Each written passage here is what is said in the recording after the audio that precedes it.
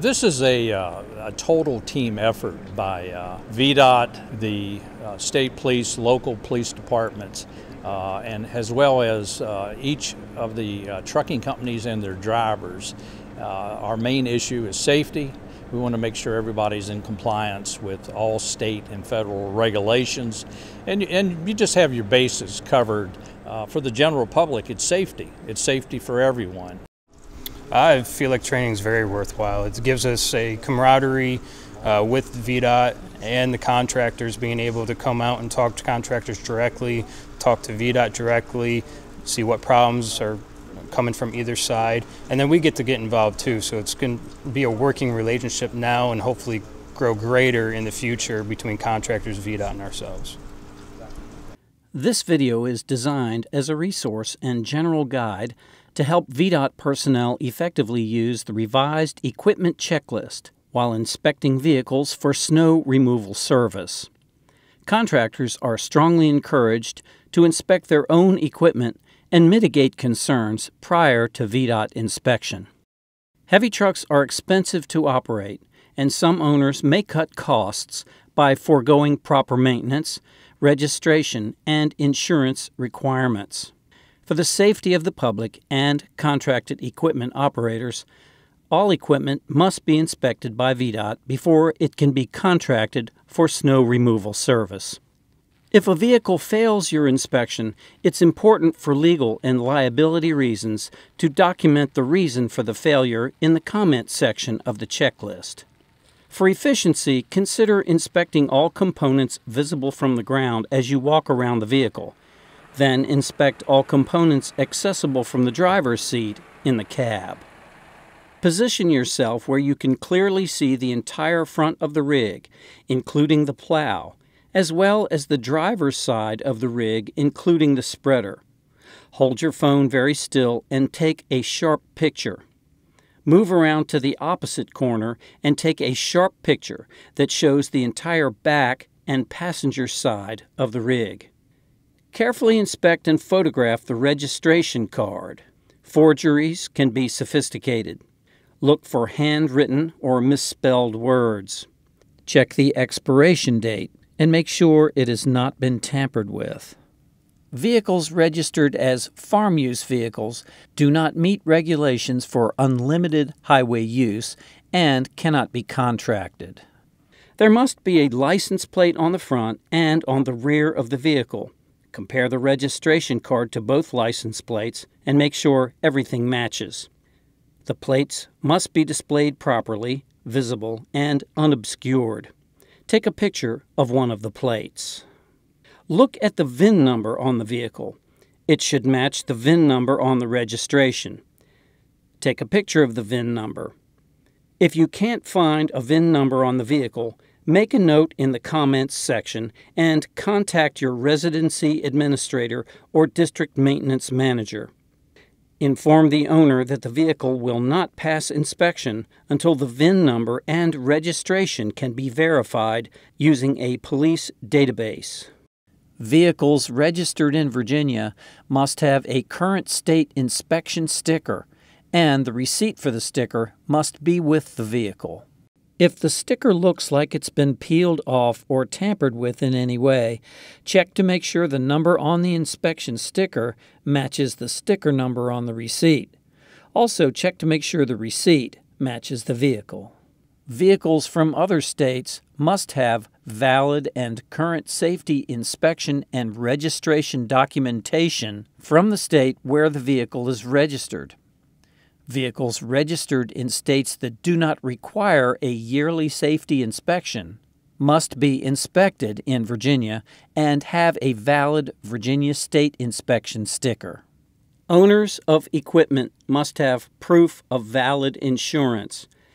Write the name of the insurance company and the policy number on the form. The required lights are headlights, tail lights, stop lights, flashing amber auxiliary light, and turn signals. All lights must be DOT compliant, working properly, and visible to other motorists and pedestrians. When inspecting lights, stand back and view them from where other motorists would see them. All headlights and turn signals must be visible with the plow up or down. Some vehicles have 2 sets of headlights. Only one set of lights can be illuminated at a time. Check that the spreader does not obscure the tail lights or rear turn signals. If the equipment has a rear spreader light, it must be pointed downward. Spreader lights must not shine into the eyes of following motorists. The vehicle must have a flashing amber auxiliary light that is visible from 360 degrees, as viewed from another vehicle. The light must be amber only. White lights or amber-white combination lights are illegal.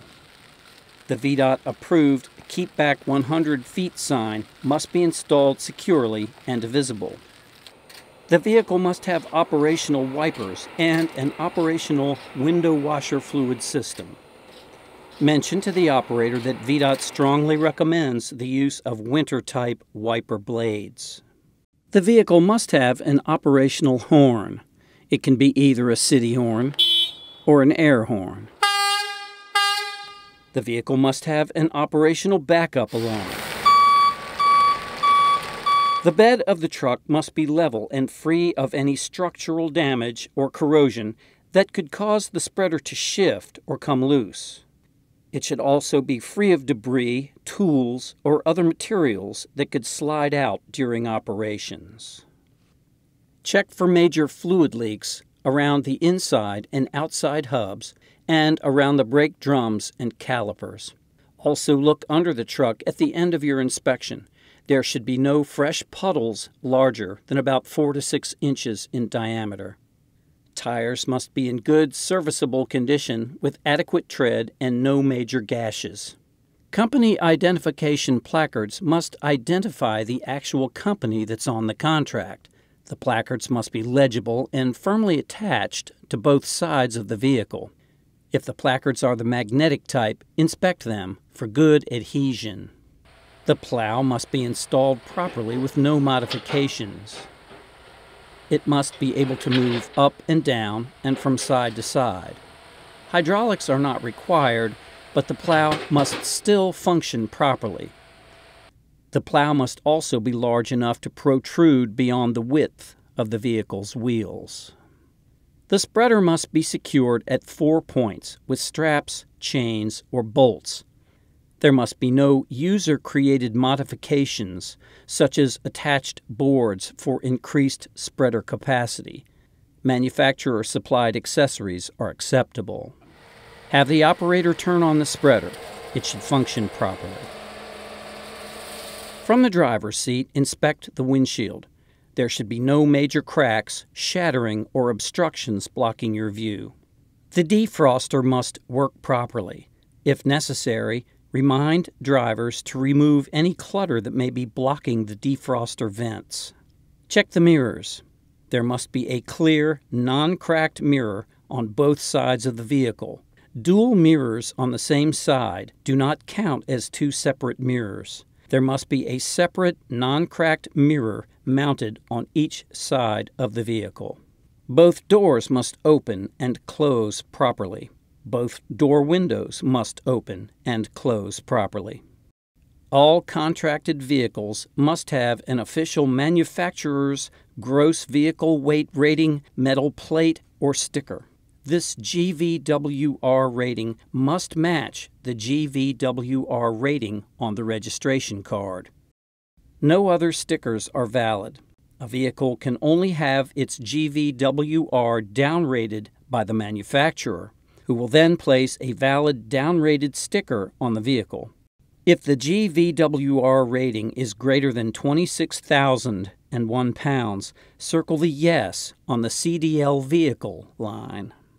Virginia law now states that military vehicles purchased after January 1, 2019 are restricted to limited use and cannot be used for snow removal operations. Military vehicles that are registered before January 1, 2019 can continue to be contracted. If you have any questions about conducting a snow removal service inspection or filling out the vehicle checklist, contact your residency administrator or your district maintenance manager.